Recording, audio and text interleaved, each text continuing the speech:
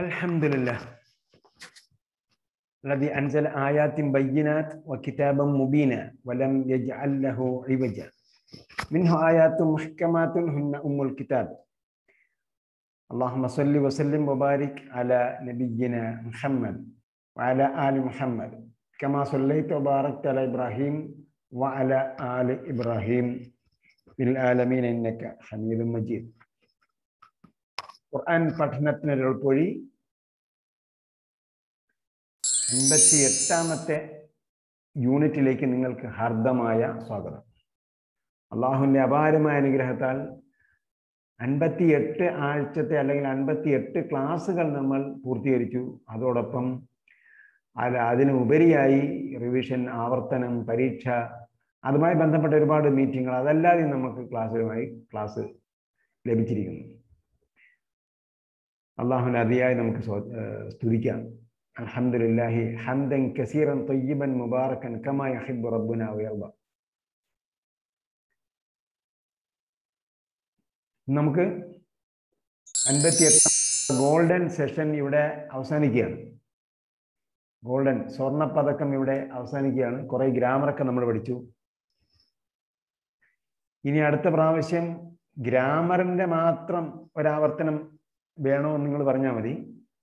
ഖുർആന്റെ ആവർത്തനം വേണ്ടി വരും എന്ന് എനിക്ക് തോന്നുന്നില്ല.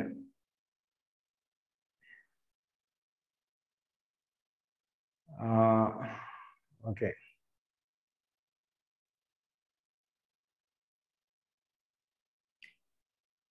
സൂറത്തുൽ ഗാശിയയുടെ അവസാന ഭാഗം. അഊദു ബില്ലാഹി മിനശ് ശൈത്വാനിർ റജീം. ബിസ്മില്ലാഹിർ റഹ്മാനിർ റഹീം.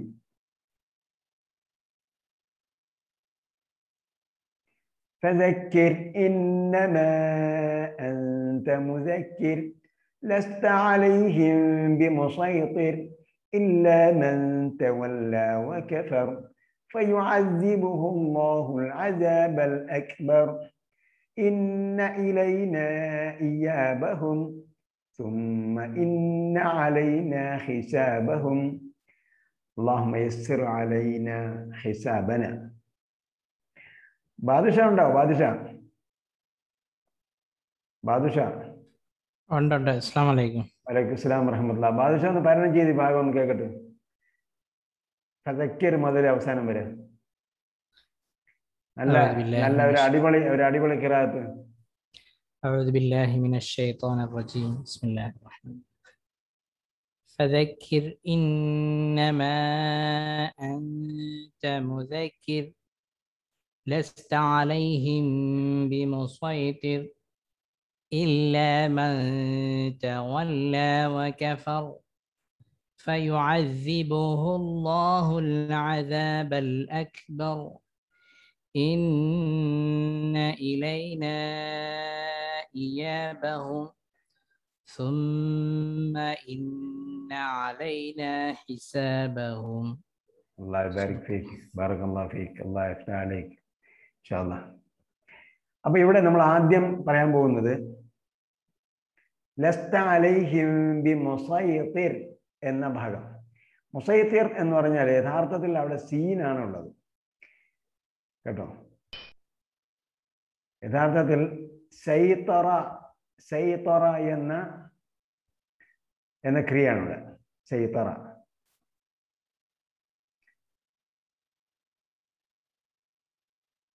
സൈത്തറ അഞ്ചല ഗ്രൂപ്പിൽ വരുന്ന അഞ്ചലല്ല, സൈത്തറ എന്ന ക്രിയയാണ് അവിടെ. അപ്പോ ഈ സൈത്തറ എന്ന് പറഞ്ഞപ്പോ എന്തായി? നിങ്ങൾ കണ്ടു, സീനാണ് അവിടെ ഉള്ളത്. അപ്പൊ ഖുർആനിൽ ചില സ്ഥലങ്ങളിൽ സീനിന് പകരം സ്വാദ് എഴുതിയിട്ടുണ്ട്. ആ ഭാഗം നമുക്ക് ആദ്യം ഒന്ന് നോക്കാം.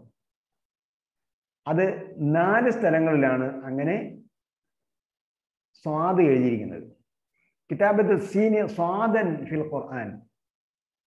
കിതാബത്തു സീനി സ്വാദൻ ഫിൽ ഖുർആൻ. സീനുള്ള അക്ഷരമാണ്, സീനുള്ള ക്രിയയാണ്, പക്ഷേ അവിടെ സ്വാദാണ് ഖുർആനിൽ ഉപയോഗിച്ചിരിക്കുന്നത്. അതെന്തുകൊണ്ട് എന്ന് ചോദിച്ചാൽ ഭാഷയിൽ അങ്ങനെ ഉപയോഗിക്കാം എന്ന ഓപ്ഷൻ ഉണ്ട്. അതിനുപരി അതോടൊപ്പം ഭാഷയിൽ അങ്ങനെ ഉപയോഗിക്കാം എന്ന ഓപ്ഷൻ ഉണ്ട്. അതോടൊപ്പം റിവായത്ത് നിങ്ങൾ കേട്ടിട്ടുണ്ടാവും. ഞാൻ ഇടയ്ക്കിടയ്ക്ക് റിവായത്തിനെ കുറിച്ച് പറയാറുണ്ട്. ഖുർആന്റെ റിവായത്ത് എന്ന് പറഞ്ഞാൽ അത് മുത്തവാത്തിറായ റിവായത്താണ്. ഹദീസ് പോലെ ദഈഫായ റിവായത്ത് ഉണ്ടാകാറില്ല, ഇല്ല. അതുകൊണ്ടാണ് ഖുർആന്റെ റിവായത്തിനെ കുറിച്ച് ആരും ചർച്ച ചെയ്യാത്തത്. ദുർബലമായ പരമ്പരയിലൂടെ വരുന്ന ഖുർആൻ വരുന്ന അങ്ങനെ റിപ്പോർട്ടില്ല ഖുർആനെ സംബന്ധിച്ചു. ഖുർആൻ എന്താണ്? സഹീഹായ പരമ്പരയിൽ അല്ലെങ്കിൽ മുത്തവാത്തിറായ പരമ്പര എന്നാണ് പറയുക. മുത്തവാത്തിർ എന്ന് പറഞ്ഞാൽ തെറ്റിൽ യോജിക്കാൻ സാധ്യതയില്ലാത്ത വിധം ഒന്നിലധികം പരമ്പരയിലൂടെ റിപ്പോർട്ട് ചെയ്യപ്പെട്ടതാണ് മുത്തവാത്തിർ എന്ന് പറയുന്നത്.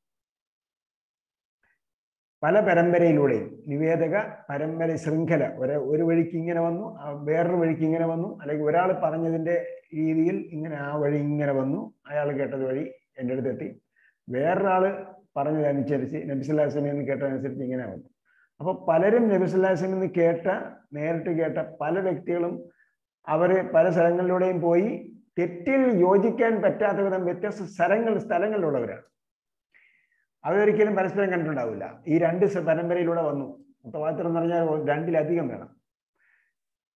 അനവധി പരമ്പരയിലൂടെ വന്നതിനാണ് മുത്തവാത്തിർ എന്ന് പറയുന്നത്. അങ്ങനെയാണ് ഖുർആൻ നമുക്ക് ലഭിച്ചിരിക്കുന്നത്. അതാണ് ഖുർആന്റെ വിശ്വാസ്യതയുടെ അല്ലെങ്കിൽ അടിസ്ഥാനപരമായ ചില സംഗതികളിലൊന്ന്. അതുകൊണ്ട് അതിലെന്തില്ല, അതിനെക്കുറിച്ച് നമ്മൾ ചർച്ചയില്ല. ദുർബലമാണോ സഹീഹാണോ എന്നുള്ള ചർച്ചയില്ല. അതെന്താണ്? പ്രബലമാണ്. അതുകൊണ്ട് നമ്മൾ റിവായത്തിനെ കുറിച്ച് ചർച്ച ചെയ്യില്ല. എന്നാലും എന്ന് പറഞ്ഞാൽ റിവായത്ത്, ഇപ്പൊ നമ്മളിപ്പം പാരായണം ചെയ്യുന്ന റിവായത്ത് ഹഫ്സിന്റെ റിവായത്താണ്. അപ്പൊ ആ റിവായത്ത് പരമ്പര അനുസരിച്ച് ഇപ്പം പാരായണത്തിലെ ശൈലി വ്യത്യാസങ്ങളുണ്ടാകാം. അപ്പൊ ആ പാരായണ ശൈലി അനുസരിച്ച് നമ്മൾ പാരായണം ചെയ്യുന്നത് റിവായത്ത് ഹഫ്സാണ്. റിവായത്ത് ഹഫ്സിൻ ആസിം ത്വരീഖത്ത് ഷാത്തിബി എന്നൊക്കെ പറയും. ആ വഴിക്ക് വന്ന പരമ്പരയാണ് നമ്മൾ ഫോളോ ചെയ്യുന്നത്. നമ്മളതല്ല, നമുക്കറിയുന്ന പല സ്ഥലങ്ങളിലും പല രാജ്യങ്ങളിലും രാഷ്ട്രങ്ങളിലും ഇതാണ് ഫോളോ ചെയ്യുന്നത്. അപ്പോൾ ഇപ്പൊ നമ്മൾ ഇതിനെക്കുറിച്ച് പറയുമ്പോൾ റിവായത്ത് ഹഫ്സ് ഇങ്ങനെയാണ് എന്ന് പറയും. അത് നമ്മൾ അടിസ്ഥാനമായി മനസ്സിലാക്കണം. നമ്മൾ സ്വർണ്ണം പതക്കം കിട്ടുമ്പോഴത്തേക്ക് ചില കാര്യങ്ങൾ അതിനെക്കുറിച്ച് മനസ്സിലാക്കണമല്ലോ. അപ്പോൾ ഇവിടെ ചില സ്ഥലങ്ങളിൽ 4 സ്ഥലങ്ങളിലാണ് അങ്ങനെ ഉള്ളത്. സീനിന് പകരം സ്വാദ് ഉപയോഗിച്ചിട്ടുള്ളത് 4 സ്ഥലങ്ങളിലാണ്. അപ്പൊ അതിൽ 2 സ്ഥലങ്ങളിൽ സ്വാദും സീനും പറയാൻ അനുവാദമുണ്ട്. സീന് ഉച്ചരിക്കാം, സ്വാദും ഉച്ചരിക്കാം. ഉദാഹരണം 2 ഒന്ന് ബക്കറയിലെ 245-ാം സൂക്തത്തിലുള്ളതാണ്.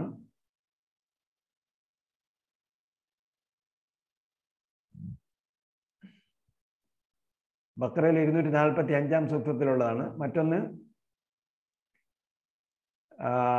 അഅറാഫ് 69-ാം സൂക്തത്തിലുള്ളതാണ്.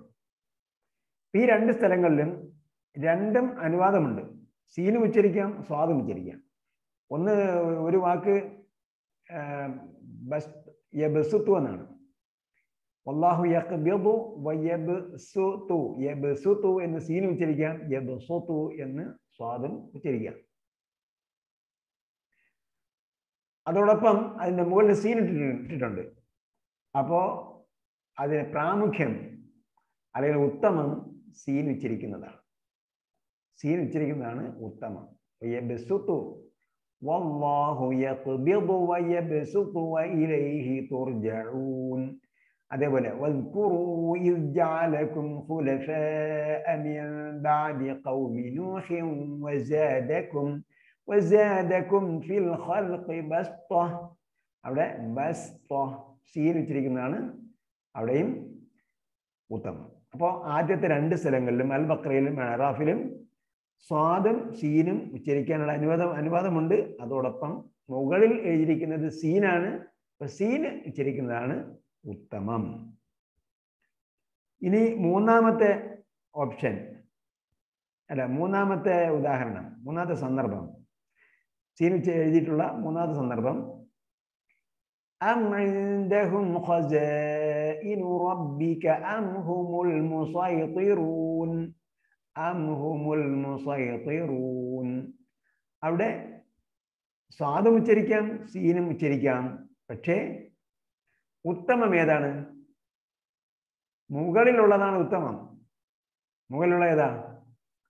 സ്വാദാണ് മുകളിലുള്ളത്, സീന് താഴെ എഴുതിയിരിക്കുന്നത്.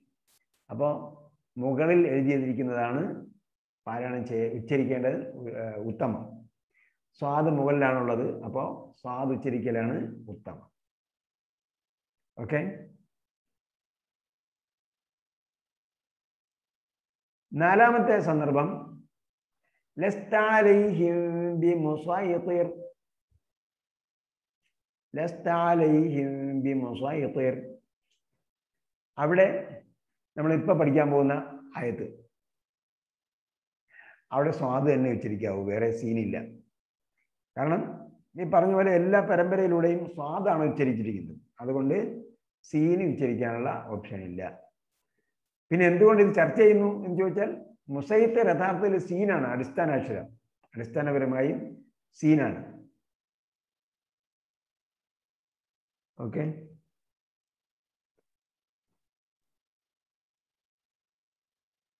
അപ്പോൾ സൈത്തറ എന്ന് പറയുമ്പോഴത്തേക്ക് എന്തായി? സൈത്തറ എന്ന് പറഞ്ഞപ്പോൾ 4 അടിസ്ഥാന അക്ഷരമുള്ള ക്രിയയാണ്. സൈത്തറ, സൽസല, സൽസല, സ ഇൽ സ ല, സ ഇ ത റ, സൈത്തറ. മാത്രമല്ല ഇപ്പോൾ നിങ്ങൾ നോക്കിയാൽ മനസ്സിലാവും, യബ്സുതു, യബ്സുതു, അതേപോലെ ബസ്തൻ, മുസൈത്തിർ, ഇവിടെയൊക്കെ എന്തുണ്ട്? ത്വാ അടുത്ത് വരുന്നുണ്ട്. ആദ്യത്തിലൊക്കെ ത്വാ തൊട്ടടുത്ത് തന്നെ വരുന്നുണ്ട്, സ്വാദിനെ തൊട്ടടുത്ത് തന്നെ ത്വാ വരുന്നുണ്ട്. ഇൻദഹുമുൽ മുസൈത്തിറൂൻ എന്ന് വരുന്നിടത്ത്, ലസ്ത അലൈഹിം ബി മുസൈത്തിർ എന്ന് പറയുന്നിടത്തും എന്താണ്? സ്വാദിന് ശേഷം യാ കഴിഞ്ഞിട്ടാണ് ത്വാ വരുന്നത് കേട്ടോ. ആ ത്വാഇന്റെ ഘനത്തിന്റെ കാരണമാണ് ഇതെന്ത് ചെയ്യുന്നത്, ഇത് ഭാഷയിൽ ഇങ്ങനെ സ്വാദാക്കി മാറ്റാനുള്ള ഓപ്ഷനുള്ളത്. അപ്പൊ ഖുർആനിൽ നമുക്ക് ലഭിച്ചിരിക്കുന്ന പാരായണം അനുസരിച്ച് അല്ലെങ്കിൽ റിവായത്ത് അനുസരിച്ച് വല്ലാഹു യഖ്ബിദു വയബ്സുതു എന്നിടത്തും ഫിൽ സാദകും ഫിൽ ഖൽഖി ബസ്തതൻ വസാദകും ഫിൽ ഖൽഖി ബസ്തതൻ സൂറത്തുൽ അറാഫിലും അവിടെ എന്താണ്? മുകളിൽ എഴുതിയിരിക്കുന്ന സീന് ഉച്ചരിക്കുന്നതാണ് ഉത്തമം. അം ഇൻദഹും ഖസാഇനു റബ്ബിക അം ഹുമുൽ മുസൈത്തിറൂൻ എന്ന അത്തൂറിൽ മുകളിൽ എഴുതിയിരിക്കുന്ന സ്വാദ് ഉച്ചരിക്കലാണ് ഉത്തമം. സീന് താഴെയിട്ടിരിക്കുന്ന അടിസ്ഥാന അക്ഷരം സീനാണ് എന്നറിയാൻ വേണ്ടി സീനും ഉച്ചരിക്കാം.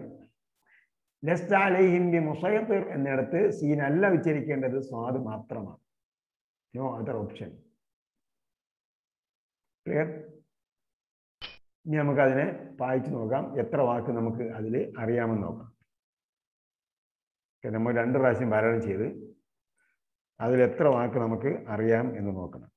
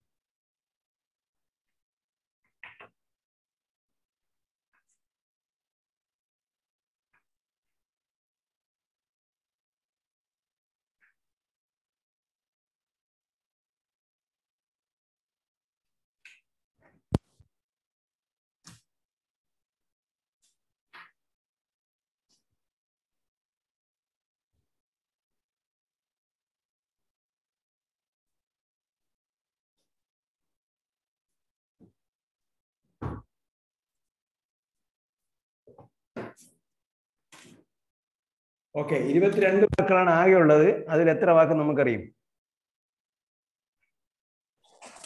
21. മാഷാ അല്ലാഹ്. മുസൈത്തിറാണ് അറിയാത്തത്. 20. 20, 21, 21. കുറച്ചുള്ളത് പറയും. ഇനി അതിൽ കുറവുണ്ടെങ്കിൽ 20. മാഷാ അല്ലാഹ്. 20 ആണെങ്കിൽ 90%. അതിന്റെ താഴെ ആരെങ്കിലും ഉണ്ടോ? 90%. ഇതിൽ 90% വാക്ക് നിങ്ങൾക്ക് അറിയാവുന്നതാണ്. 58 പാഠമായിട്ടുള്ളൂ നമ്മൾ. മുഴുവൻ പഠിച്ചാൽ എന്തായിരിക്കും അവസ്ഥ? മുഴുവൻ പഠിച്ചാൽ നമ്മൾ 100% അറിയാമായിരിക്കും. ഓക്കെ.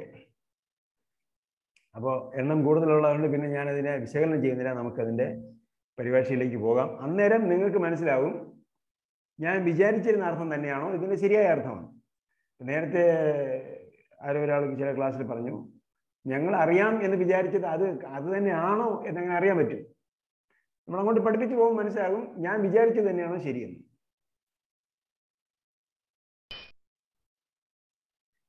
അഊദു ബില്ലാഹി മിനശ് ശൈത്വാനിർ റജീം. ബിസ്മില്ലാഹിർ റഹ്മാനിർ റഹീം. ഫദക്കിർ. അപ്പോൾ ദക്കറ എന്ന് പറഞ്ഞാൽ ഓർമ്മിച്ചു, ദക്കറ എന്ന് പറഞ്ഞാൽ ഓർമ്മിപ്പിച്ചു. നസല ഇറങ്ങി, നസ്സല ഇറക്കി. അപ്പോ നസല എന്ന 3 അക്ഷര ക്രിയയെ നസ്സല എന്ന 3+1 മധ്യം ഇരട്ടിക്കുന്ന ക്രിയ ആകുമ്പോൾ എന്തായി? അത് ട്രാൻസിറ്റീവ് അല്ലാത്ത ക്രിയയെ, ഇൻട്രാൻസിറ്റീവ് ആയ ക്രിയയെ ട്രാൻസിറ്റീവ് ആക്കുന്നു. ദക്കറ എന്ന് പറഞ്ഞാൽ ഞാൻ സ്വയം ഓർമ്മിച്ചു, ദക്കറ ഓർമ്മിച്ചു. ദക്കറ എന്ന് പറഞ്ഞാൽ വേറൊരാളെ ഓർമ്മപ്പെടുത്തി. അപ്പൊ എന്തായി? അത് ഒബ്ജക്റ്റ് ഉള്ള ക്രിയയായി, ഒബ്ജക്റ്റ് ഉള്ള ക്രിയ. ദക്കറ എന്ന് പറഞ്ഞാൽ ഞാൻ ഓർമ്മിച്ചു. അപ്പോൾ അതിന് ഒബ്ജക്റ്റ് ഇല്ല, കർമ്മമില്ല. ഏതിലേക്ക്? കർത്താവിന്റെ പ്രവൃത്തി വേറൊരു പദത്തിലേക്ക് വിട്ട് കിടക്കുന്നില്ല. കർത്താവിന്റെ പ്രവൃത്തിയുടെ ഫലം വേറൊരാൾ അനുഭവിക്കുമ്പോഴാണ് അതിന് സകർമ്മക ക്രിയ എന്ന് പറയുന്നത്.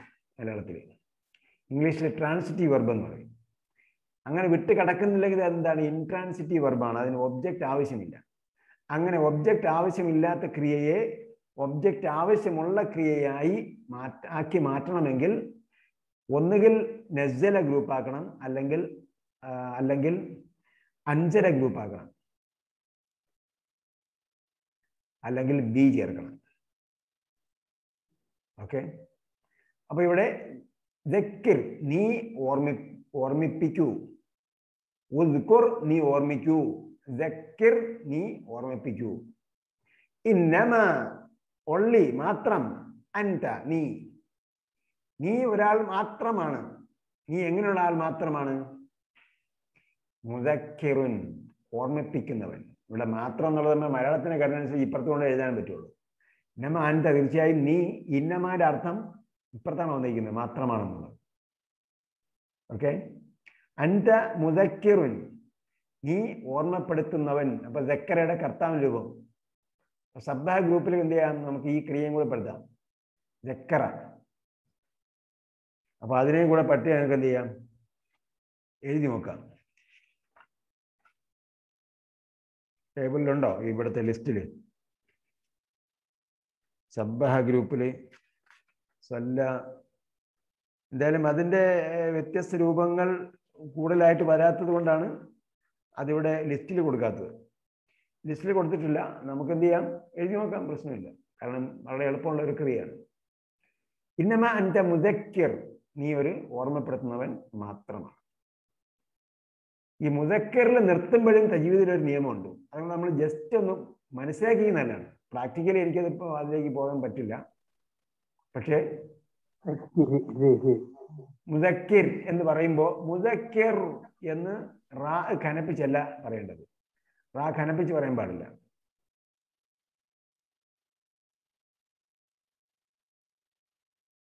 റാ ഖനപ്പിച്ച് പറയാൻ പാടില്ല. അപ്പം റാ നിർത്തുമ്പോൾ റാന് ഫത്തഹ വന്നാൽ റാ എന്ന് ഖനപ്പിച്ച് പറയണം, ലം വന്നാൽ റൂ എന്ന് ഖനപ്പിച്ച് പറയണം, കസ് വന്നാൽ രി എന്ന് നേർപ്പിച്ച് പറയണം.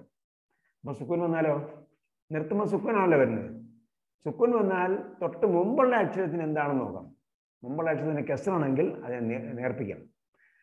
അപ്പൊ ഇന്നമ അൻത മുദക്കിർ, മുദക്കിർ രി എന്ന് പറയരുത്, പക്ഷെ നേർപ്പിച്ചാണ് നിർത്തേണ്ടത്. മുദക്കിർ എന്ന് പറയാൻ പാടില്ല. ലസ്ത അലൈഹിം ബിമുസൈതിർ, അവിടെയും എന്താണ്? നേർപ്പിച്ചാണ് പറയുന്നത്. അപ്പൊ ലസ്ത നീ അല്ല. ലസ്ത നമ്മൾ എവിടെ പഠിച്ചിട്ടുണ്ട്? പഠിച്ചില്ലേ? ലൈസ പഠിച്ചോ? ലൈസ പഠിച്ചു. ലൈസ അവനല്ല, ലൈസു അവർ അല്ല, ലസ്ത നീ അല്ല, ലസ്തും നിങ്ങളല്ല, ലസ്തു ഞാനല്ല, നമ്മൾ പറയിപ്പിച്ചല്ലോ ഒരിക്കൽ അല്ലേ? പറയിപ്പിച്ചില്ലെങ്കിൽ ഇപ്പൊ പഠിച്ചോളൂ. പറയിപ്പിച്ചിട്ടുണ്ടെന്ന് എൻ്റെ ഓർമ്മ. ഉം, കാരണം എന്താണ് ഈ നാളെ പറയിപ്പിച്ചു. ലൈസയുടെ 6 രൂപങ്ങളാണ്, അല്ല 7 രൂപങ്ങളാണ് ഉള്ളത്. നമ്മൾ മനസ്സിലാക്കിയിരിക്കേണ്ടത്. അതായത് ലൈസയ്ക്ക് അപൂർണ ക്രിയയോ കൽപ്പന ക്രിയയോ ഇല്ല. ലൈസ ഒരു ക്രിയയാണ്. അത് കാനയുടെ സഹോദരിയായിട്ട് വരുന്നതാണ്. കാന നമ്മൾ പഠിച്ചില്ല അല്ലേ? കാനയുടെ സഹോദരിയായിട്ട് വരുന്നതാണ്. അതിന്റെ ആക്ടിവിറ്റീസിൽ അത് ഇപ്പോ എന്താ പറയാ, അത് കസ വരുന്ന പദം, പത്തക വരുന്ന പദം, അങ്ങനെയൊക്കെ ഉണ്ടല്ലോ. ആ കൂട്ടത്തിൽ എന്താണ്, അത് കാനയുടെ കൂട്ടത്തിലാണ് വരിക. കാന നമ്മൾ പിന്നീട് പഠിച്ചില്ലേ, പിന്നീട് പഠിക്കും. പക്ഷേ ഇതിന് പാസ്റ്റ് ടെൻസ് മാത്രമേ ഉള്ളൂ, വേറെ ഒരു രൂപങ്ങളില്ല. അപ്പോ ലൈസ അവനല്ല. അലൈസ അല്ലാഹു ബിഅഹ്കമിൽ ഹാക്കിമീൻ, അവൻ അള്ളാഹു വിധികർത്താക്കളിൽ ഏറ്റവും ഉത്തമമായ വിധികർത്താവല്ലേ. അപ്പൊ അവിടെ ലൈസയാണ് ഉപയോഗിച്ചത്. ലൈസു സവാഅൻ, അപ്പൊ അവിടെ ലൈസു എന്ന ബഹുവചനം ഉപയോഗിച്ചു. ലസ്ത അലൈഹിം ബിമുസൈത്തിർ, ഇവിടെ നീയല്ല. ലസ്തും അലാ ഷൈഇൻ ഹത്താ തുഖീമു തൗറാത്ത വൽ ഇൻജീല, തൗറാത്തും ഇൻജീലും അള്ളാഹുവിൽ നിന്ന് അവതരിപ്പിക്കപ്പെട്ട ഗ്രന്ഥങ്ങളൊക്കെ നടപ്പാക്കുന്നത് വരെ നിങ്ങൾ ഒരു ചുക്കുമല്ല. ലസ്തും അലാ ഷൈഇൻ, ഷൈ എന്ന് പറഞ്ഞാൽ ഒരു വസ്തുവുമല്ല. പിന്നെ ലസ്ന ആയത്ത് ഓർമ്മയില്ല. ലസ്തു അലസ്തു ബി റബ്ബിക്കും, ഞാൻ നിങ്ങളുടെ രക്ഷിതാവല്ലയോ എന്ന് സൂറത്തുൽ ആറാഫിൽ വന്നിട്ടുണ്ട് എന്ന് ചോദിച്ചത് സന്ദർഭം. പിന്നെ ലൈസത്ത് قالت اليهود ليست النصارى على شيء وقالت اليهود ليست النصارى على شيء وقالت النصارى ليست اليهود على شيء. അപ്പോൾ ലൈസത്ത്, ലൈസ ലൈസു, ലസ്ത ലസ്തും, ലസ്തു ലസ്ന, ലൈസത്ത്, ഇത്രയുമാണ് നമുക്ക് ഓർമ്മിച്ചിരിക്കുന്നത്. ലസ്ന അലൈഹിം ബി മുസൈത്തിർ, സൈത്തറ എന്ന് പറഞ്ഞാൽ ആധിപത്യമുള്ളവനായി, ആധിപത്യം നടപ്പാക്കി, കൺട്രോൾ ഉള്ളവനായി, പറഞ്ഞതുപോലെ ചൊൽപ്പടിയിൽ നിർത്തി, അതിനാണ് സൈത്തറ എന്ന് പറയുന്നത്. അതിന്റെ കർത്താവ് രൂപം മുസൈത്തിർ. ജൽസല ഇത് മുസൽസിൽ എന്ന് പറയുന്ന പോലെ മുസൈത്തിർ. അപ്പൊ നീ അവരുടെ മേൽ സ്വാധീനം ചെലുത്തുന്നവനല്ല, ആധിപത്യം ഉള്ളവനല്ല, അവരെ ചൊൽപ്പടിയിൽ നിർത്തുന്നവനല്ല. ഒരു പ്രബോധകന്റെ അല്ലെങ്കിൽ ഒരു പ്രവാചകന്റെ ദൗത്യമാണ് ഇവിടെ അള്ളാഹുവിന് പ്രവാചകനോട് നേരിട്ട് ഓർമ്മിപ്പിക്കുന്നത്. പ്രവാചകന്റെ ദൗത്യം ആരെയും നിർബന്ധിച്ച് മതം മാറ്റുക എന്നതല്ല. മതം മാറ്റുക എന്ന സംഭവം തന്നെ ഇസ്ലാമിലില്ല. അപ്പൊ അതിവിടെ പ്രത്യേകം പറയാണ്, ഇത് നമ്മൾ എപ്പോഴും ഓർമ്മിച്ച് വെക്കേണ്ട, പഠിച്ചു വെച്ചിരിക്കേണ്ട ഒരു സംഭവമാണ്.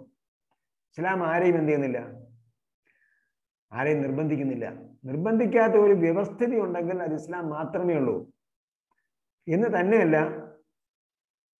ഇസ്ലാമിക ഭരണാധികാരികൾ മുസ്ലിങ്ങളല്ലാത്തവർക്ക് അവരുടെ ആരാധനകൾ നിർവഹിക്കുന്നതിന് വേണ്ടി ആരാധന മന്ദിരങ്ങൾ ഉണ്ടാക്കി കൊടുത്തിട്ടുണ്ട്. കാരണം എന്താ, മുസ്ലിം രാഷ്ട്രത്തിൽ അമുസ്ലിം പ്രജകൾ ഉണ്ടാകാം. ആ പ്രജകൾക്ക് അവർക്ക് ആരാധന നടത്താനുള്ള സ്ഥലം ഉണ്ടാക്കി കൊടുക്കേണ്ട ബാധ്യത ആരുടെയാണ്? അവിടുത്തെ ഭരണാധികാരിയാണ്. ഇപ്പൊ നമ്മൾ ഏതെങ്കിലും ഒരു ഹോസ്പിറ്റലിൽ, അതുപോലെ ഒരു വലിയ ബിൽഡിങ്ങിലൊക്കെ പോയി, ഇപ്പൊ ഞാൻ പോയ പല ഹോസ്പിറ്റലുകളിലും അവിടെ എന്തുണ്ട്, അവിടെ ആരാധനാ സ്ഥലമുണ്ട്. എന്തിനു വേണ്ടിയാണ്? അപ്പൊ അവിടെ വരുന്നവർക്ക് സൗകര്യം ഒരുക്കുക എന്നത് അവരുടെ ഉത്തരവാദിത്തമാണ്. ഇപ്പൊ ഗൾഫിലൊക്കെ പോയി കഴിഞ്ഞാൽ അവിടെ ഒരു 4 ഫ്ലോർ അല്ലെങ്കിൽ 2 ഫ്ലോർ ബിൽഡിംഗ് ഉണ്ടെങ്കിൽ ആ ബിൽഡിങ്ങിൽ ഒരു സ്ഥലം, ഒരു ഹാള് ആരാധനാ സ്ഥലമായിട്ട് നീക്കി വയ്ക്കണമെന്നാണ്. ജോലിക്കിടയിലും വന്നിട്ട് ആരാധന വെച്ചിട്ട് പോകാൻ വേണ്ടി.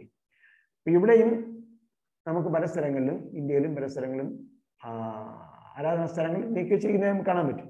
അപ്പൊ അതേപോലെ മുസ്ലിം ഭരണാധികാരികൾ അവരുടെ ഭരണകൂടത്തിൽ അല്ലെങ്കിൽ അവരുടെ രാഷ്ട്രത്തിൽ അമുസ്ലിങ്ങൾക്ക് വേണ്ടി ആരാധനാലയങ്ങൾ ഉണ്ടാക്കി കൊടുത്തിട്ടുണ്ട്. കാരണം ആരാധനാലയങ്ങൾ ഉണ്ടാക്കി കൊടുക്കുക എന്നത് ഗവൺമെന്റിന്റെ ഉത്തരവാദിത്തമാണ് ആ നിലയ്ക്ക്. അതേപോലെ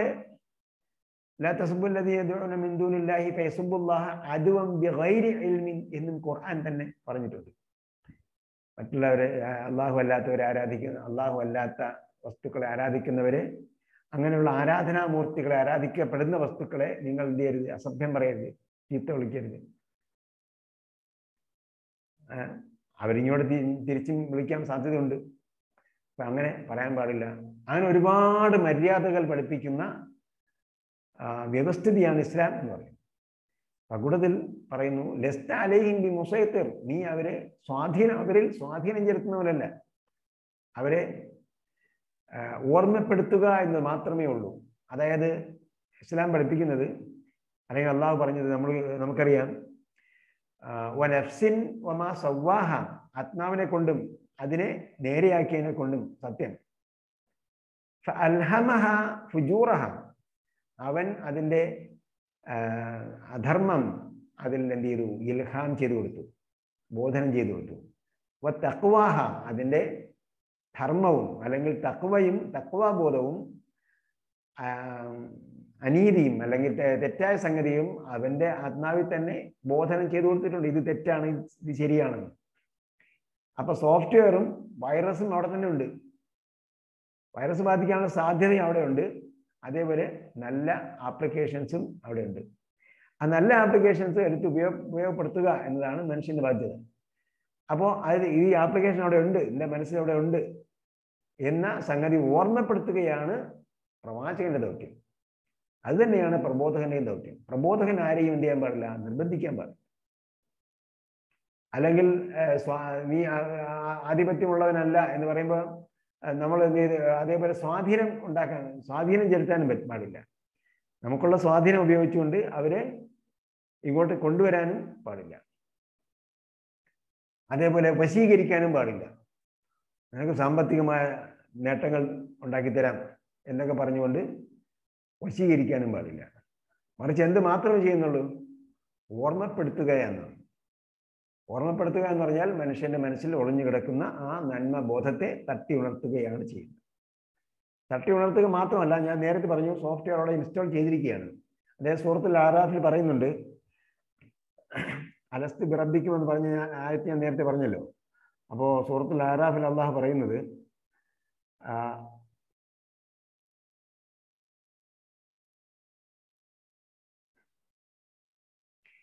വഇദ് അഖദ റബ്ബുക മിൻ ബനി ആദമ മിൻ ളുഹൂരിഹിം വദുർരിയ്യതഹും വഅശ്ഹദഹും അലാ അൻഫുസിഹിം അലസ്തു ബിറബ്ബിക്കും വഇദ് അഖദ റബ്ബുക മിൻ ബനി ആദം, ആദം സന്തതികളിൽ നിന്നും അള്ളാഹു ഒരു കരാർ വാങ്ങിയിട്ടുണ്ട്.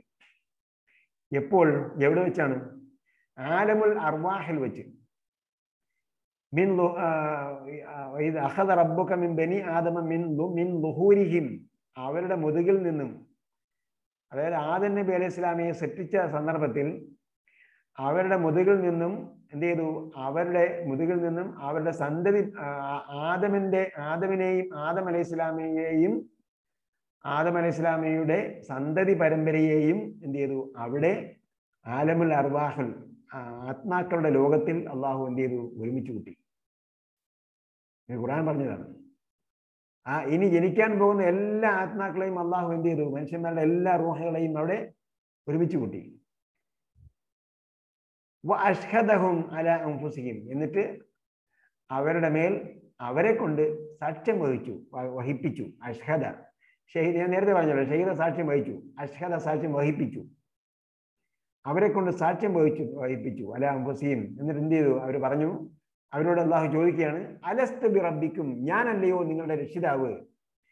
ആലു, ആ ആത്മാക്കളെല്ലാം പറഞ്ഞു, ബല, അതെ തീർച്ചയായും, ഷഹീദിന, ഞങ്ങൾ സാക്ഷ്യം വഹിച്ചിരിക്കുന്നു, അൻ തഖൂലു യൗമൽ ഖിയാമത്തി ഇന്നാ കുന്നാ അൻ ഹാദാ ഗാഫിലീൻ. അത് എന്തിനാണ് അവിടെ വെച്ച് പ്രതിജ്ഞ ചെയ്യിപ്പിച്ചത്? ആത്മാക്കളെ കൊണ്ട് അവിടെ വെച്ച് പ്രതിജ്ഞ ചെയ്യിപ്പിച്ചത് എന്താണ്? ഇനി പ്രവാചകൻ ആഗതനാകുന്ന സന്ദർഭത്തിലോ അല്ലെങ്കിൽ പ്രവാചകനോ പ്രബോധകനോ ഒന്നും ഇവരിൽ ഏതെങ്കിലും ഒരു മനുഷ്യനെ കാണാതെ പോയാൽ അവിടെ എന്തുണ്ട്? അവിടെ ഒരു ദൗത്യം പൂർത്തീകരിച്ചിരിക്കുന്നു. ഞാൻ നിങ്ങളെ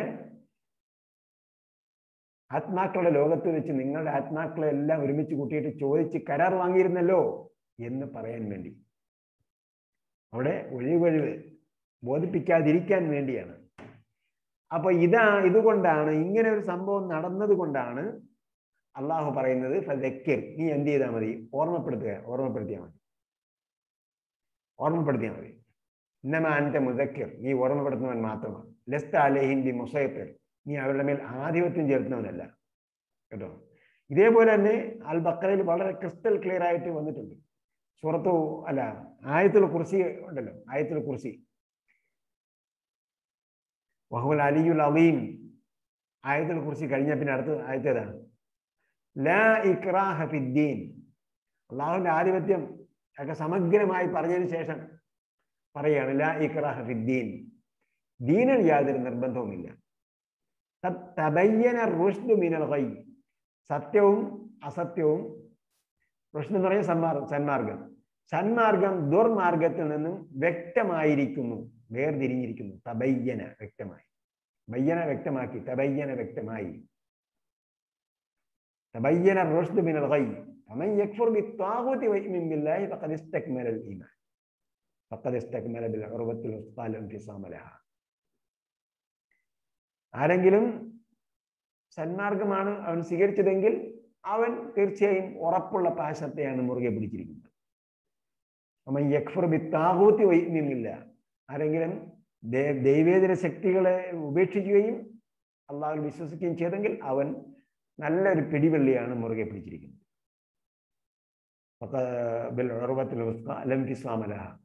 അതൊരിക്കലും എന്ത് ചെയ്തില്ല, പൊട്ടിപ്പോകില്ല.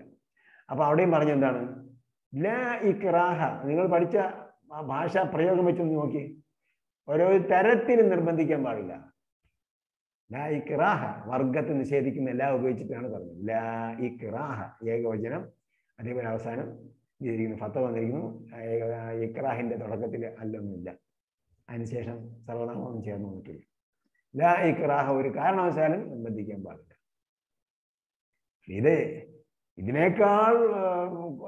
ഇതിനേക്കാൾ കോംപ്ലിക്കേറ്റ് ആയിട്ടുള്ളതും ഡീറ്റെയിൽ ആയിട്ടുള്ളതുമായ സൂക്തങ്ങളൊക്കെ വായിച്ച് പഠിച്ചിട്ട് വന്നിട്ടാണ് എന്ത് ചെയ്യുന്നത്? ഖുർആനെ വിമർശിക്കുന്നവർ വിമർശിക്കുന്നത്. ഈ ആയത്തിലൊന്നും കണ്ടില്ല എന്ന് വരുമോ? ഇതും കണ്ടിട്ടുണ്ട്, ലാ ഇക്റാഹ ഫിദ്ദീൻ. പക്ഷെ ഭാഷാപരം ഒന്നുകൂടെ പഠിക്കാനുണ്ട് അവര്. തർജ്ജമയിൽ നിന്ന് വായിക്കുമ്പോൾ ഖുർആനെ വിമർശിക്കാൻ വേണ്ടി വിമർശിക്കുന്ന ആൾക്കാരുടെ ഉദ്ധരണിയിൽ നിന്നായിരിക്കും അവർ ചിലപ്പോൾ കോട്ട് ചെയ്യുന്നത്. ഖുർആൻ ശരിക്കും വായിച്ചാൽ അതിലേക്ക് അങ്ങ് കയറി പോകും. ലസ്ത അലൈഹിം ബി മുസൈത്തിറൻ, നീ മുസൈത്തിർ അല്ല. അപ്പൊ ദക്കറ എന്ന വാക്ക് പുതിയ വാക്കാണ്, നമുക്ക് പറയാൻ പറ്റില്ല. കാരണം നേരത്തെ പഠിച്ച ദക്കറ നമുക്കറിയാം, ദക്കറ ഓർമ്മിപ്പിച്ചു. പിന്നെ സൈത്തറ എന്ന വാക്ക് ഒരു പുതിയ വാക്കാണ്. മുസൈത്തിർ, ആധിപത്യമുള്ളവൻ. ലസ്ത അലൈഹിം ബി മുസൈത്തിർ.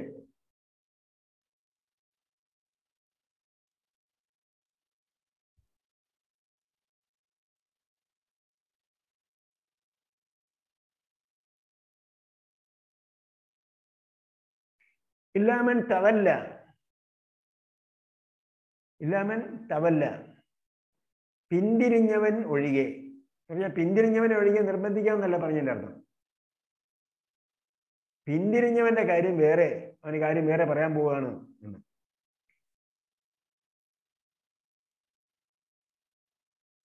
തവല്ല വകഫർ, പിന്തിരിഞ്ഞുകയും നിഷേധിക്കുകയും ചെയ്തവൻ ഒഴികെ. അപ്പൊ അതിൽ പുതിയ വാക്കുകളൊന്നുമില്ല. അവരെ കാര്യം വേറെ പറയാൻ പോവുകയാണ്. അപ്പോൾ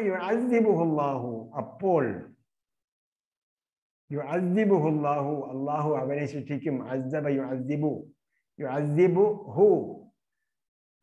അവനെ ശിക്ഷിക്കുമെന്നാണ്. പക്ഷെ അവൻ എന്ന ആദ്യത്തെ അവന് പകരമായ അള്ളാഹു എന്ന നാം ഇവിടെ വന്നിട്ടുണ്ട്. ആരാണ് ശിക്ഷിക്കുന്നത്? യുഅദ്ദിബുഹുല്ലാഹു, നമ്മുള്ള നാമുണ്ട് അവിടെ കർത്താവിനെ സൂചിപ്പിക്കാൻ വേണ്ടി. അപ്പൊ അള്ളാഹു ശിക്ഷിക്കും അവനെ. ആരെ? മൻ തവല്ല വകഫർ, പിന്തിരിയുകയും മറച്ചു വെക്കുകയും നിഷേധം പുലർത്തുകയും ചെയ്തവൻ. കഫറ എന്ന് പറഞ്ഞാൽ മറച്ചു വെച്ചു. അപ്പോ അവഗണിച്ച് പിന്തിരിഞ്ഞു പോയവൻ. ഇത് തവല്ല വകഫർ എന്ന് പറഞ്ഞ സംഗതി ഖുർആനിൽ പല സ്ഥലങ്ങളിൽ ഉപയോഗിച്ചിട്ടുണ്ട്. അതായത് ഇത് തവല്ല എന്ന് പറയുന്നവന് ആരാണോ പിന്തിരിഞ്ഞത് അവന് സത്യം ബോധ്യപ്പെട്ടിട്ടുണ്ട്, അതുകൊണ്ടാണ് അവൻ അവഗണിക്കുന്നത്, അല്ലേ? അതല്ലെങ്കിൽ അതുകൊണ്ടാണ് പിന്തിരിയുകയും നിഷേധിക്കുകയും പിന്തിരിയുകയും മറച്ചു വെക്കുകയും ചെയ്യുന്നത്. അപ്പൊ ഈ വസ്തുത അല്ലെങ്കിൽ ഈ സംഗതി പല സ്ഥലങ്ങളിൽ പറഞ്ഞിട്ടുണ്ടെങ്കിൽ അതിന്റെ അർത്ഥം ഈ ഖുർആന്റെ അഭിസംബോധിതർ സത്യം മനസ്സിലാക്കി കഴിഞ്ഞിട്ടാണ് അതിലേക്ക് കടന്നു വരാത്തത്. ഫയുഅസിബുഹു, അതുകൊണ്ട് അവനെ അള്ളാഹു ശിക്ഷിക്കും. എങ്ങനെ ശിക്ഷിക്കും? അൽ അസാബൽ അക്ബർ. നമ്മൾ പറഞ്ഞിട്ടുണ്ട് മുമ്പ്, ക്രിയാധാതു ആവർത്തിക്കുന്നത് അതിൻ്റെ ക്രിയയുടെ വിശേഷണം അല്ലെങ്കിൽ അത് എന്ത് തരത്തിലുള്ളതാണ് എന്ന് ആവർത്തിക്കാൻ പറ്റും. ഇവിടെ യുഅസിബുഹുല്ലാഹു തഅദീബൽ അക്ബർ എന്നാണ് പറയേണ്ടത്.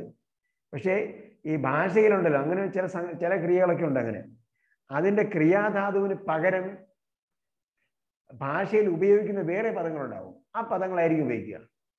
അസ്സബ യുഅസിബുവിന്റെ ക്രിയാധാതു തഅദീബ് എന്നാണ്, ശിക്ഷിക്കൽ. പക്ഷേ തഅദീബ് എന്നതിന് പകരം അസാബ് എന്നാണ് ഭാഷയിൽ ഉപയോഗിക്കുന്നത്. ആ വാക്കാണ് ഇവിടെയും ആവർത്തിച്ചു വന്നിരിക്കുന്നത്. യുഅസിബുഹുല്ലാഹുൽ അസാബൽ അക്ബർ. യുഅസിബുഹുല്ലാഹുൽ അക്ബർ എന്ന് പറയാൻ പറ്റില്ല. അപ്പോൾ അങ്ങനെ ഭാഷയിൽ അത് ഒരു തെറ്റാണ് എന്ന് മാത്രമല്ല, ഈ അസാബിന് അതിൻ്റെ കാഠിന്യം പറയണമെങ്കിൽ എന്ത് ചെയ്യണം? അതിൻ്റെ ക്രിയാധാതു ആവർത്തിക്കണം കാഠിന്യം പറയുന്നതിന് വേണ്ടി. അസാബൽ അക്ബർ. അക്ബർ എന്ന് പറഞ്ഞാൽ ഏറ്റവും വലുത്, ഏറ്റവും വലുത്. അപ്പോൾ അതിന്റെ സാധാരണ വലുതിന് എന്ത് പറയും? കബീർ. കബീറിന്റെ സൂപ്പർലേറ്റീവ് ആണ് അക്ബർ. യുഅസിബുഹുല്ലാഹുൽ അസാബൽ അക്ബർ. ഇന്ന ഇലൈന ഇയാബഹും. ഇയാബ് ഇയാബ് എന്ന് പറഞ്ഞാൽ ആബ യഊബു എന്നാണ്. ആബ യഊബു, മടക്കം.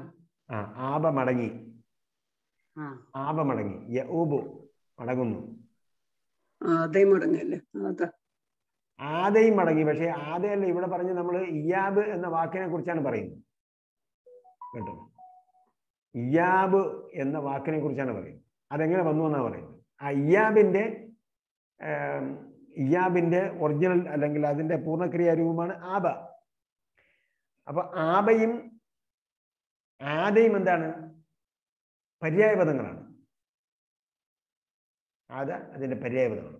അപ്പൊ ആബ എന്ന് പറഞ്ഞാൽ ആദ. ആബ യഊബു, ഇയാബ് മടക്കം. അതേപോലെ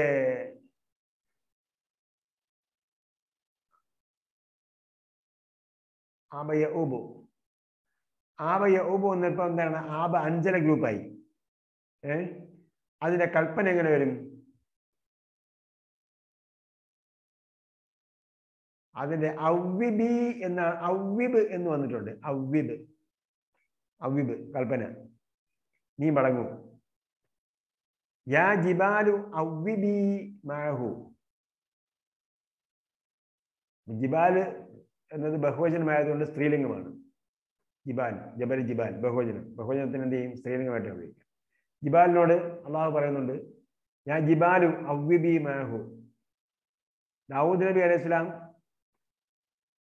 ദിക്ർ ചൊല്ലിയ കാര്യം പറയുന്നു. അങ്ങനെ ദിക്ർ ചെയ്ത കാര്യം ഇന്നഹു അവ്വാബ്, അദ്ദേഹം എന്താണ്? അധികമായി മടങ്ങുന്നവനാണ്. അവിടെ ആബ യഊബു മടങ്ങുക എന്നതിന് പശ്ചാത്തപിച്ച് മടങ്ങുക എന്ന അർത്ഥമാണ്. താബ എന്ന് പറഞ്ഞാൽ മടങ്ങി എന്നാണ് അർത്ഥം കേട്ടോ. അതേപോലെ താബയ്ക്ക് പക്ഷെ അപ്പം പ്രായശ്ചിത്തത്തോ അല്ല പശ്ചാത്താപത്തോടു കൂടി മടങ്ങുന്നതിനാണ് താബ എന്ന് പറയുന്നത്. അപ്പൊ അതിന്റെ മറ്റൊരു രൂപമാണ് ആബയും. അപ്പോ ഇന്നഹു അവ്വാബ്, അവൻ അധികം മടങ്ങുന്നവനാണ് എന്ന് വന്നിട്ടുണ്ട്. ഇന്നഹു അവ്വാബ് എന്ന് പറഞ്ഞാൽ പശ്ചാത്തപിച്ച് മടങ്ങുന്നവനാണ്. എന്ന് പറഞ്ഞാൽ യാ ജിബാലു ഔവിബി മഅഹു, അദ്ദേഹത്തോടൊപ്പം മടങ്ങൂ എന്ന് പറഞ്ഞാൽ അള്ളാഹുവിന് കീഴ്പ്പെടൂ. ഇന്ന ഇലൈന ഇയാബഹും, അവരുടെയൊക്കെയും മടക്കം നമ്മുടെ അടുക്കിലേക്കാണ്. അപ്പൊ അവിടെ കൃത്യമായും ആദ എന്ന വാക്കിന്റെ പര്യായമായിട്ടാണ് ഉപയോഗിച്ചിരിക്കുന്നത്. സുമ്മ ഇന്ന അലൈന ഹിസാബ്. ഇന്ന ഇലൈന ഇയാബഹും, അവരെല്ലാവരും നമ്മുടെ അടുക്കിലേക്കാണ് മടങ്ങുന്നത്. അപ്പൊ ഖുർആൻ വരച്ചു കാണിക്കുന്ന അല്ലെങ്കിൽ ഖുർആൻ സമർപ്പിക്കുന്ന ഒരു ആശയമാണ് പരലോക വിശ്വാസം എന്നത്. അടിസ്ഥാന ആശയം, ഖുർആൻ അവതരിപ്പിക്കുന്ന അടിസ്ഥാന ആശയങ്ങളിൽ ഒന്നാണ് മൂന്ന് അടിസ്ഥാന തത്വങ്ങളായിട്ട് ചുരുക്കാവുന്നതാണ്. അടിസ്ഥാന തത്വങ്ങളെ ഖുർആൻ അവതരിപ്പിക്കുന്ന അടിസ്ഥാന തത്വങ്ങളെ 3 തത്വങ്ങളായി ചുരുക്കിയാൽ തൗഹീദ്, റിസാലത്ത്, ആഖിറത്ത് നമുക്ക് കിട്ടും.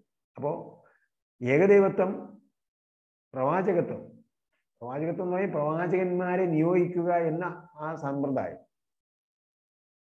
എന്നിട്ടാണ് അതുകൊണ്ടാണ് എല്ലാ പ്രവാചകന്മാരിലും വിശ്വസിക്കുന്നത്. ലാ നുഫർരിഖു ബൈന അഹദിൻ മിൻഹും. അവരുടെക്കിടയിൽ നമ്മൾ ഒരു വിവേചനമില്ല. എല്ലാ പ്രവാചകന്മാരിലും എന്ത് ചെയ്യുക, പ്രവാചകന്മാരെ വിശ്വസിക്കുക എന്ന് പറയുമ്പോഴത്തേക്ക് നമ്മൾ ഈ എന്താ പറയുക, ഇസ്ലാമിലെ വിശ്വാസം പോലെ അല്ല ഇസ്ലാമിന് പുറത്തുള്ളവരുടെ വിശ്വാസം എന്ന് പറയും. ചില ആൾക്കാർ പറയും, ഏതെങ്കിലും ഒരു മഹാന്റെ പേര് പറഞ്ഞിട്ടും അദ്ദേഹത്തിന് ഭയങ്കര വിശ്വാസമാണ് അദ്ദേഹത്തിന്, ജനങ്ങൾക്ക് അദ്ദേഹത്തിന് ഭയങ്കര വിശ്വാസമാണ് എന്ന് പറഞ്ഞാൽ എന്താ അർത്ഥം? ആ ദൈവികമായ എന്തോ ഒരു സംഭവം ആ വ്യക്തിയിലുണ്ട് എന്നൊരു തോന്നലാണ് ആ വിശ്വാസം.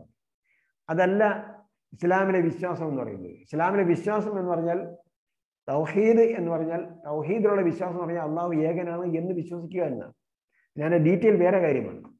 പ്രവാചകത്വത്തിലുള്ള വിശ്വാസം എന്ന് പറഞ്ഞാൽ പ്രവാചകന്മാരെ അള്ളാഹു നിയോഗിക്കും, അപ്പോൾ അവര് വന്നിട്ടുണ്ട് എന്നത് ഉറപ്പായാൽ നമ്മൾ അവരെ വിശ്വസിക്കുക എന്നാണ്. അതിൽ അന്ത്യപ്രവാചകനാണ് മുഹമ്മദ് നബി സല്ലല്ലാഹു അലൈഹി വസല്ലം എന്നത് അതിന്റെ വിശദീകരണത്തിൽപ്പെട്ടതാണ്. അതാണ് തൗഹീദ്, റിസാലത്ത്. പിന്നെയുള്ള ആഖിറത്താണ്, പരലോക വിശ്വാസം എന്ന് പറഞ്ഞാൽ ഒരു ഡേ ഓഫ് ജഡ്ജ്മെന്റ് നടക്കും, ഈ ലോകം മുഴുവൻ അവസാനിക്കും, അതിനുശേഷം പുനരുദ്ധാനം ഉണ്ടാകും, അവിടെ വെച്ച് രക്ഷാശിക്ഷകൾ നൽകപ്പെടും. ആ ഒരു സമ്പ്രദായമുണ്ട് എന്ന് വിശ്വസിക്കുക. അപ്പൊ അങ്ങനെ പരലോകമുണ്ട് എന്ന് പല സ്ഥലങ്ങളിലും പറയുന്നതിന് പകരം പരലോകം യാഥാർത്ഥ്യമാണ് എന്നതിന് മറ്റ് പല ന്യായങ്ങളുമാണ് നിരത്തുന്നത്. ന്യായങ്ങൾ നിരത്തുന്നതോടൊപ്പം അത് ഉറപ്പായി സംഭവിക്കും എന്നത് മറ്റ് പല രീതിയിലും പറയുകയാണ് ചെയ്യുന്നത്. ന്യായങ്ങൾ വേറെ നിരത്തുന്നുണ്ട്, തെളിവുകളും ന്യായങ്ങളും ഒക്കെ വേറെ നിരത്തുന്നുണ്ട്. അതോടൊപ്പം ഇപ്പോൾ ഇവിടെ പറഞ്ഞു ഇന്ന ഇലൈന ഇയ്യാബഹും, അത് തീർച്ചയായിട്ടും പരലോകം സംഭവിക്കും എന്നത് വേറെ രീതി പറയുകയാണ്. ആ ശരിയാണ് ഞാൻ പറഞ്ഞത്. ന്യായം വേറെ പല കാര്യങ്ങളും സ്ഥലങ്ങളിലും പറയുന്നുണ്ട്. പരലോകം ഉണ്ടാകും എന്നതിന് അലൈഹി അല്ലാഹു ബിഅഹ്കമിൽ ഹക്കീമീൻ എന്ന് ചോദിച്ചതാണ്. പരലോകം വേണം എന്നതിൻ്റെ ഒരു ന്യായമാണ്.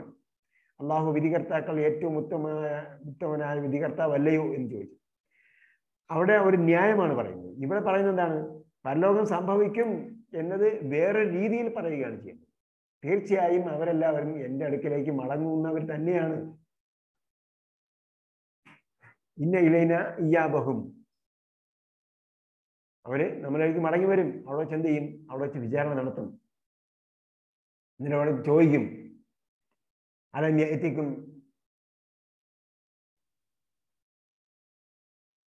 وسيق الذين كفروا إلى جهنم زمرا حتى إذا جاءوها فتحت أبوابها قال لهم خزنتها ألم يأتكم رسل منكم يتلون عليكم آيات ربكم وينذرونكم لقاء يومكم هذا. നിങ്ങളുടെ അടുക്കിലേക്ക് പ്രവാചകന്മാർ വന്നില്ലായിരുന്നോ? യത്ലൂന അലൈക്കും ആയാത്തി റബ്ബി, ഈ സൂക്തങ്ങൾ ഓതി കേൾപ്പിച്ചു തരുന്ന ദൂതന്മാർ നിങ്ങളുടെ അടുക്കൽ വന്നില്ലായിരുന്നോ? ലഖാ യൗമിക്കും ഹാദ, ഈ ദിവസം നിങ്ങൾ കണ്ടുമുട്ടേണ്ടി വരും എന്ന് നിങ്ങൾക്ക് പറഞ്ഞില്ലായിരുന്നു എന്ന് ചോദിക്കും. അപ്പോഴവരെല്ലാം പറയും ഖാലൂ ബല വലാകിൻ ഹഖ്ഖത് കലിമത്തുൽ അദാബി അലൽ കാഫിരീൻ. ഖാലൂ ബല, തീർച്ചയായും എന്ന് അവർ പറയും. അപ്പൊ അതാണ് ഇവിടെ പറയുന്നത്, ഇന്ന ഇലൈന ഇയ്യാബഹും. അപ്പൊ അത് വേറൊരു തരത്തിൽ പറയുന്നതാണ് കേട്ടോ. എന്നൊക്കെ പറഞ്ഞത് സൂറത്ത് സുമറിൽ പറഞ്ഞ അതിൻ്റെ അവസാന ഭാഗം പറയുന്നത്. അപ്പൊ അതാണ് പലതും സംഭവിക്കും എന്നതിന് അവിടെ ന്യായമല്ല പറയുന്നത്, അത് വേറെ രീതിയിൽ പറയുകയാണ്. ഇതാണ്.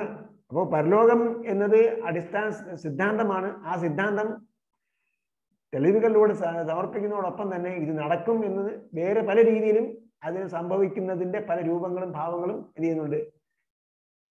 ചിത്രീകരിക്കുന്നുണ്ട്. അപ്പൊ പിന്നെ ഇതിൽ വേറെ യാതൊരു അഭിപ്രായ വ്യത്യാസമില്ല, അല്ലെങ്കിൽ ഒരു പഴുതുമില്ല. ഇത് നടക്കും എന്നതിന് യാഥാർത്ഥ്യം തന്നെയാണ്.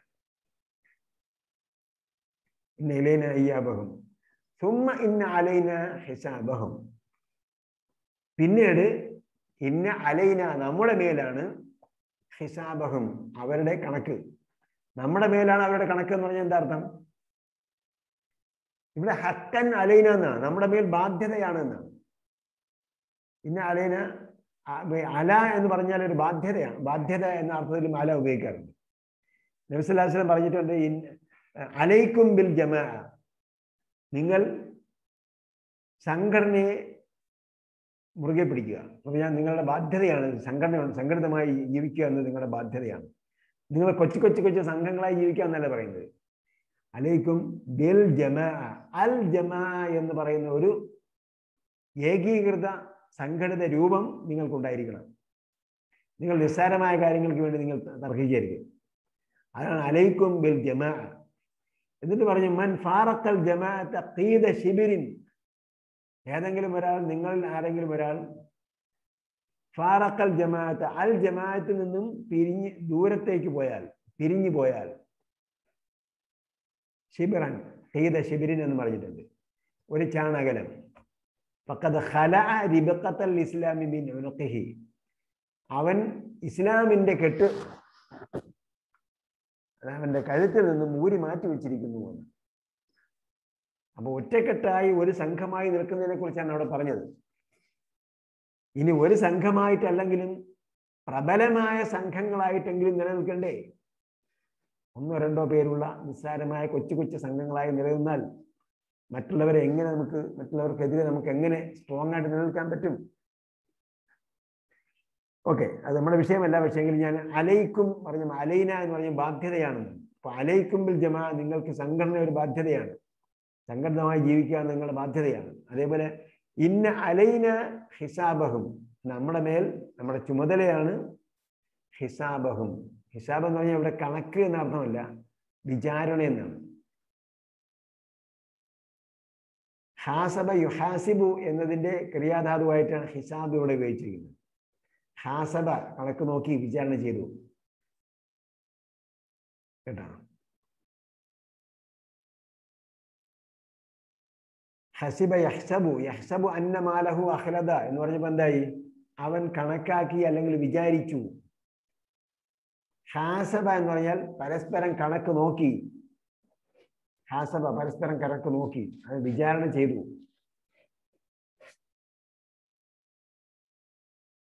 അതാണ് നമുക്കിവിടെ ഇന്ന് പഠിക്കാനുള്ള ഭാഗം. വേറെന്താണ്? എന്നുള്ളതിന്റെ ക്രിയാധാതു തസ്കിറത്തുന്നല്ലേ? ജക്കറയോ? ജക്കറ. ജക്കറ, ജക്കറ ഏത് ഗ്രൂപ്പാണ്? സബ്ബഹ ഗ്രൂപ്പ്. സബ്ബഹയുടെ ക്രിയാധാതു എന്താ? തസ്ബീഹുൻ. അപ്പൊ എങ്ങനെ വരും ജക്കറയുടെ? തസ്കിറത്തും വേണ്ടേ? തദ്കീർ കേട്ടാണ്. തദ്കീർ, തദ്കീരി ഖുർആനിൽ വന്നിട്ടുണ്ടല്ലോ, തദ്കീരി അല്ലേ? തദ്കീർ.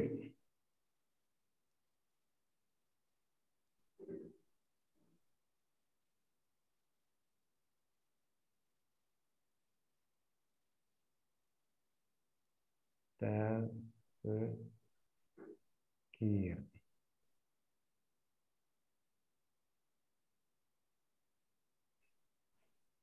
വത്ലു അലൈഹിം 71, സൂറത്ത് യൂനുസ് 71. വത്ലു അലൈഹിം നബഅ നൂഹിൻ ഇദ് ഖാല ലിഖൗമിഹി യാ ഖൗമി ഇൻ കാന കബറ അലൈക്കും മഖാമി വതദ്കീരി. തദ്കീർ എന്ന് പറഞ്ഞപ്പോൾ എന്തായി? എൻ്റെ ഓർമ്മപ്പെടുത്തൽ നിങ്ങൾക്ക് പ്രയാസമായി തോന്നുന്നെങ്കിൽ എന്ന് പറഞ്ഞാണ് പറഞ്ഞത്. തദ്കീരി ബി ആയാത്തില്ലാഹി, ആയത്തുകളെ കുറിച്ച് നിങ്ങളെ ഓർമ്മപ്പെടുത്തുന്നതും, അള്ളാഹുവിന്റെ ആയത്തുകളെ കുറിച്ച് നിങ്ങൾക്ക് ഓർമ്മപ്പെടുത്തുന്നതും. ഫഅലല്ലാഹി തവക്കൽതു, നിങ്ങൾക്ക് പ്രയാസമായി തോന്നുന്നെങ്കിൽ ഞാൻ അള്ളാഹുവിനെ പരിമേൽപ്പിച്ചിരിക്കുന്നു. അപ്പൊ എന്താണ് തദ്കീർ എന്ന് വന്നിട്ടുണ്ട്? തദ്കിറത്തൻ എന്നും വന്നിട്ടുണ്ട്. പക്ഷെ നമ്മൾ പെട്ടെന്ന് വരുമ്പോഴത്തേക്ക് ഞാനത് നിങ്ങളെ ക്രിട്ടിസൈസ് ചെയ്തെന്തുകൊണ്ടാണെന്ന് ചോദിച്ചാൽ, നമ്മൾ ദക്കറ എന്ന് വരും നമ്മുടെ മനസ്സിൽ പെട്ടെന്ന് വരേണ്ടത് തദ്കീർ എന്നാണ്. നമ്മൾ അർത്ഥം വെച്ചിട്ടല്ല ഇതിന്റെ സംഗതി കണ്ടുപിടിക്കേണ്ടത്.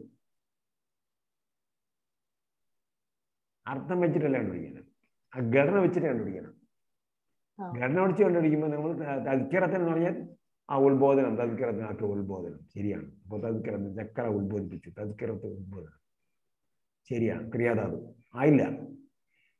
ഉദാഹരണം പറഞ്ഞാൽ അസബ ശിക്ഷിച്ചു, അതാവ് ശിക്ഷ, അദാബ് അദബയുടെ ക്രിയാധാതുവാണ് അദാബ്. അങ്ങനെയാണോ? അദാബയുടെ ക്രിയാധാതു തഅദീബ് എന്ന് തന്നെയാണ്. നമ്മൾ ഡിക്ഷണറി നോക്കിയാൽ അതിനകത്ത് തഅദീബ് എന്നേ കാണുള്ളൂ. പക്ഷെ അദാബ് ഉപയോഗിച്ചാൽ ശിക്ഷ എന്ന് വെച്ചിട്ടുണ്ട്. തഅദീബിന്റെ മീനിങ് അദാബിനുണ്ട്. അപ്പൊ എന്ത് ചെയ്യും? അദാബാണ് ഭാഷയിൽ കൂടുതൽ ഉപയോഗിക്കുന്നത്. എന്ന് പറഞ്ഞതുപോലെ ദക്കറ എന്ന ക്രിയ കിട്ടിക്കഴിഞ്ഞാൽ ഉടനെ തദ്കീർ നമുക്ക് വരണം. ഓക്കെ. മാത്രമല്ല അങ്ങനെ ഉണ്ട് ഖുർആൻ.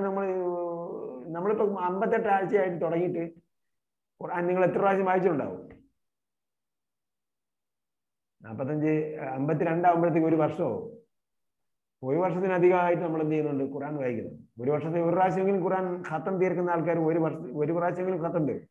പ്രത്യേകിച്ച് നമ്മുടെ സ്റ്റുഡൻസ് എന്ന് പറഞ്ഞാൽ ഖുർആൻ പഠിക്കുന്ന ആൾക്കാരെ സംബന്ധിച്ചോളം അവർ ഒന്നിലധികം പ്രാവശ്യം ഖത്തം തീർന്നുണ്ട്. ചിലപ്പോൾ മാസത്തിൽ ഒരു പ്രാവശ്യമൊക്കെ വായിക്കുന്ന ആൾക്കാരുണ്ട്. അപ്പൊ അങ്ങനെ വായിക്കുകയാണെങ്കിൽ നമുക്ക് ഇതെല്ലാം കിട്ടും. ഞാനിപ്പോ എനിക്ക് പെട്ടെന്ന് എന്റെ മനസ്സിൽ ഞാൻ ഹിഫ്ള് നോക്കിയിട്ടൊന്നും ഉള്ളതല്ല. എന്റെ മനസ്സിൽ വന്നപ്പോഴത്തേക്ക് ഇങ്ങനെ തദ്കീർ ഖുർആനിലുണ്ടോ എന്ന് നോക്കും.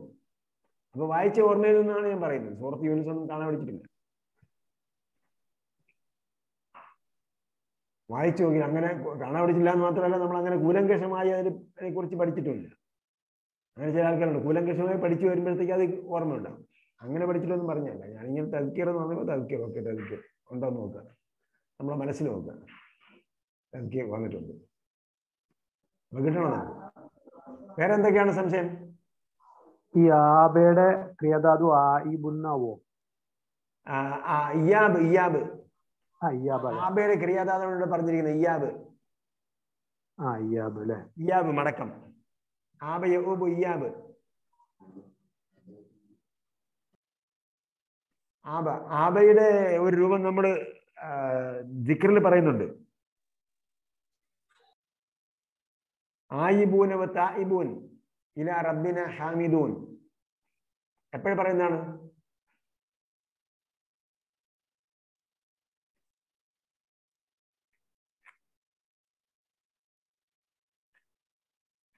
ഓർമ്മയുണ്ടായിരുന്നു. അത് യാത്ര കഴിഞ്ഞ് മടങ്ങുമ്പോൾ. യാത്ര കഴിഞ്ഞ് മടങ്ങുമ്പോ പറയാനുള്ള. യാത്ര ചെയ്യുമ്പോൾ യാത്ര തുടങ്ങുമ്പോൾ പറയുന്ന ദിക്ർ പറഞ്ഞതിന് ശേഷം, അല്ലെങ്കിൽ അതിന്റെ വിരുദ്ധ പറഞ്ഞതിന് ശേഷം ഇത് കൂടെ പറയണം തിരിച്ചു വരുമ്പോൾ. ആയിബൂൻ തായിബൂൻ. അപ്പൊ ആയിബൂൻ ഞങ്ങൾ ആയിബൂൻ മടങ്ങുന്നവരാണ്. തായിബൂൻ പശ്ചാത്തപിച്ച് മടങ്ങുന്നവരുമാണ്. തായിബൂൻ ഇലാ റബ്ബിന. പിന്നെ ഹാമിദൂൻ ഹംദ് ചെയ്യുന്നവരുമാണ്, സ്തുതിക്കുന്നവരുമാണ്.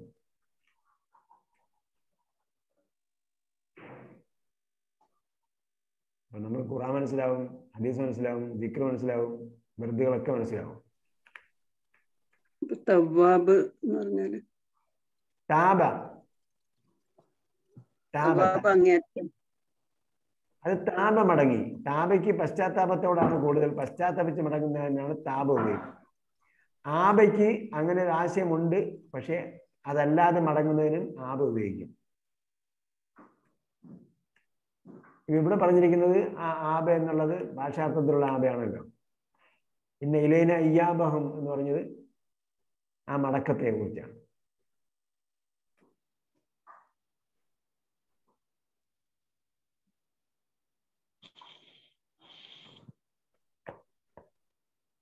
ഓക്കെ.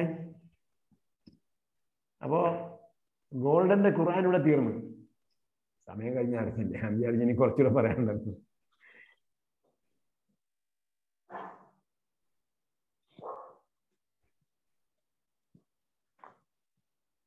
ഫരീദ്, അബ്ദുൽ ലത്തീഫ്, എന്തൊക്കെയാണ്? ആണുങ്ങളൊന്നും മിണ്ടുന്നില്ലല്ലോ. ഗാലക്സി ആരാ? മുസ്തഫ സാർ. ഗാലക്സി ഞാൻ. മുഹമ്മദ് സാറാണ്.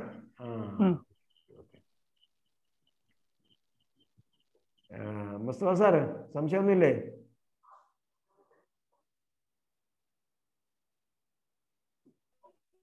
സുൽഫിക്കർ ഒന്നുമില്ല. സുൽഫിക്കർ അൻസാരി എവിടെ പോയി?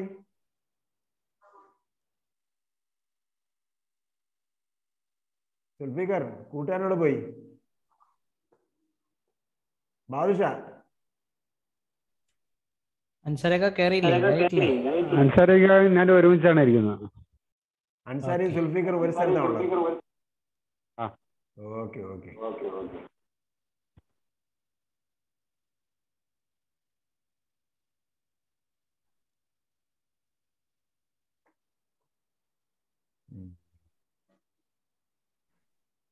അപ്പൊ ഇനി എന്താണ് അടുത്ത ആഴ്ച എന്താണ് പരീക്ഷയാണോ?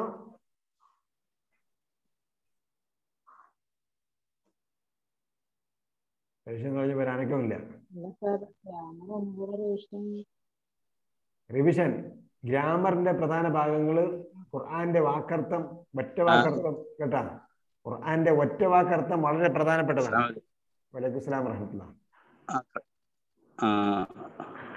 ഗ്രാമർ ഒന്ന് റിപ്പീറ്റ് ചെയ്താൽ നന്നായിരുന്നു. ഓക്കെ ഓക്കെ, ഗ്രാമർ റിപ്പീറ്റ് ചെയ്യാൻ കുഴപ്പമില്ല. ഗ്രാമറിൽ ഒരുപാടൊന്നും നമ്മൾ പഠിച്ചിട്ടില്ല കേട്ടോ. അല്ല ഉസ്താദ്, പിന്നെ ഇത് നമ്മളെ സൂറത്തിലെ അയല എടുക്കൂല, അയല അധികം വിടൂല, ഗോൾഡൻ വിടൂല. അയല ഗോൾഡനിലാണ്. അല്ല, അയല ഗോൾഡനിലില്ല. അല്ലേ? ഇല്ല, അതിന്റെ മുകളിൽ ഫ്രണ്ടിൽ കൊടുത്തിട്ടുണ്ട് ലിസ്റ്റ്. 58 വരെയാണ് ഇൻഡെക്സില്.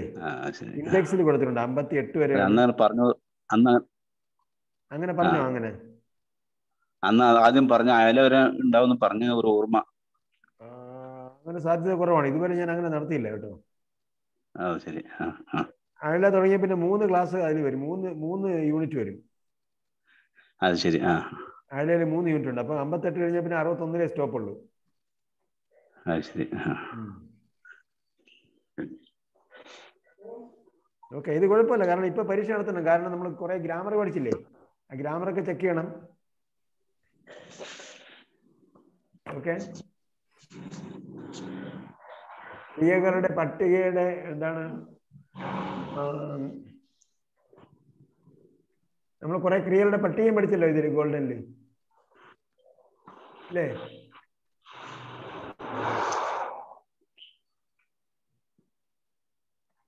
ആ, 17 ഗ്രൂപ്പുകൾ നമുക്ക് എപ്പോഴും അറിഞ്ഞിരിക്കണം. 17 ഗ്രൂപ്പുകളും അതിന്റെ വ്യത്യാസവും.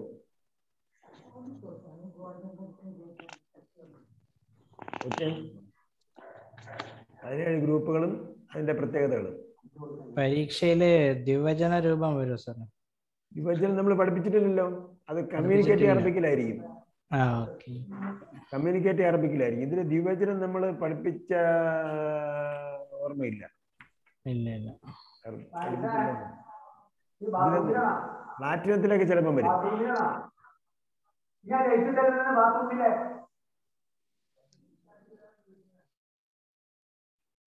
ഓക്കെ, വേറെന്താണ്?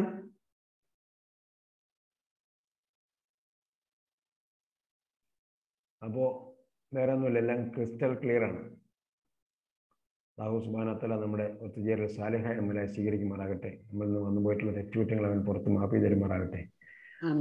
അള്ളാഹുവെ, ഞങ്ങളെയും ഞങ്ങളുടെ മാതാപിതാക്കളെയും ബന്ധുമിത്രാദികളെയും ഗുരുവര്യന്മാരെയും എല്ലാം ഈ ജന്നാത്തുൽ ഫിർദൗസിൽ ഒരുമിച്ച് കൂട്ടണം തമ്പുരാനെ. അതേപോലെ ഞങ്ങളെയും സന്തതി പരമ്പരയിൽ ഖുർആന്റെ വക്താക്കളാക്കി മാറ്റണമേ അല്ലാഹ്. ഖുർആൻ അനുസരിച്ച് അവർ ജീവിക്കുന്ന ഒരു സമൂഹമാക്കി അവരെ നീ മാറ്റണമേ അല്ലാഹ്. ഞങ്ങൾ ഖുർആൻ വായിക്കുകയും പഠിക്കുകയും അത് പ്രവൃത്തിയിൽ കൊണ്ടുവരികയും ചെയ്യുക മുഖേന ഞങ്ങളുടെ മാതാപിതാക്കൾക്ക് അണിയിച്ചു കൊടുക്കുമെന്ന് വാഗ്ദാനം ചെയ്യപ്പെട്ടിട്ടുള്ള സൂര്യനേക്കാൾ പ്രഭാപൂരിതമായ കിരീടം ഞങ്ങളുടെ മാതാപിതാക്കൾക്ക് നീ അണിയിച്ചു കൊടുക്കണമേ അല്ലാഹ്. ലോകം ഒന്നടങ്കം അഭിമുഖീകരിച്ചുകൊണ്ടിരിക്കുന്ന ഈ പകർച്ചവ്യാധികൾ അതിൽ നിന്ന് ലോകത്തെ രക്ഷിക്കണമേ അല്ലാഹ്.